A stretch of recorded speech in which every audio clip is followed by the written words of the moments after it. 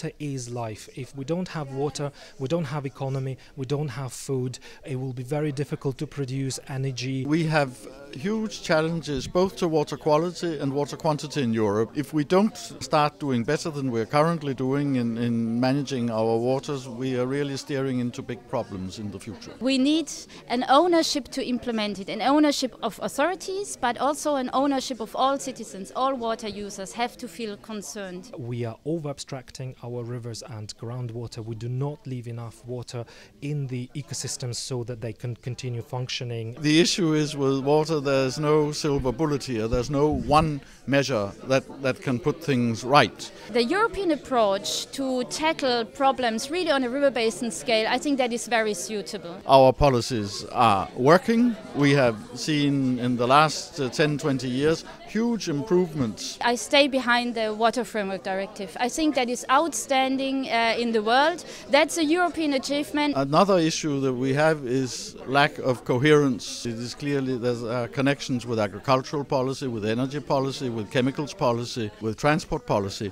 And we need to ensure that these different policies all pull in the same direction. Private companies play an extremely important role. They are very often major water users. We should also have an impact on about the governance on the territory where the water is. And the second role of private company is to raise awareness in their supply chains, to say, hey, have a look, we are doing that, we are good water stewards, what about you? The call to action would be to really understand their water risks, place yourself within the river basin and really see where the problems of the river basin are. Implementing these kind of measures is mainly very often a financial loss. Water pricing is one of the tools and one of the solutions. In large parts of Europe, these pricing policies are not working. Users of water are paying a derisory price for water, and which has a negative impact on water efficiency. If the price of water is definitely too low,